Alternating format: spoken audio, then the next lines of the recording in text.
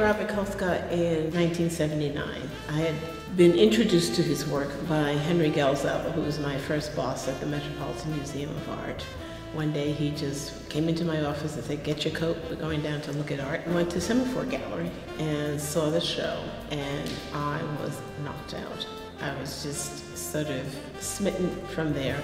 Robert and I had this kind of like mutual admiration, volatile relationship. I mean, he was a black male, a generation older than me, a black female who'd come up through the 60s and 70s. So we had a lot of different ideas about things. But he was always, like very thoughtful, like about things, very knowledgeable. This was like the moment where he was coming into the new museum sphere with Marcia Tucker's Not Just for Laughs exhibition, figuring out what it was to be on the East Coast. It was like a complex thing for him.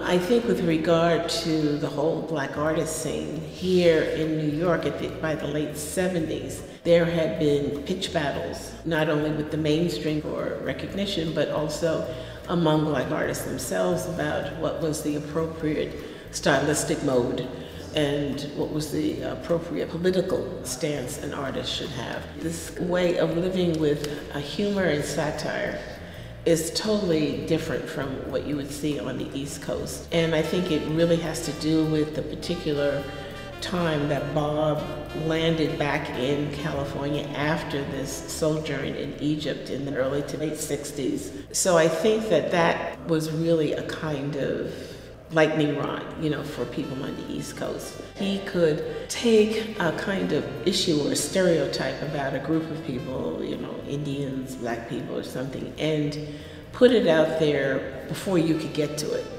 Or put it out there in a way that it exposed your racism because you would have thought that's the way this would happen. I was really attracted to the transgressive nature of the work. I got a lot of flack, for my support of Colescott, and it reached ahead in 1984 when an article I did for Art Forum became the cover article. And guess who's on the cover? George Washington Carver crossing the Delaware with all the really blatant stereotypical images of blacks just cavorting in the same boat with George Washington Carver. Are these the type of people who are going to be the ones to lead the revolution, for, African Americans in this country? It's an interesting question. Colescott's attitude towards women is very much of his generation. A lot of voyeuristic compositions, pinups, all his temptations, if you want, all out there.